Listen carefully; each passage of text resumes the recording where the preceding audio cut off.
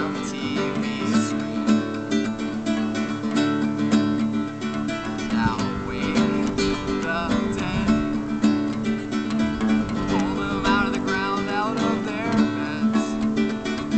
Now show them light and reassure them it's gonna be alright. It's gonna be alright.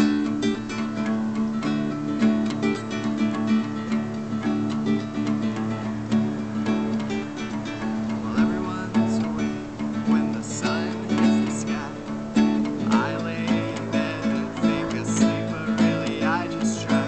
My mind won't turn off, no, I refuse to die.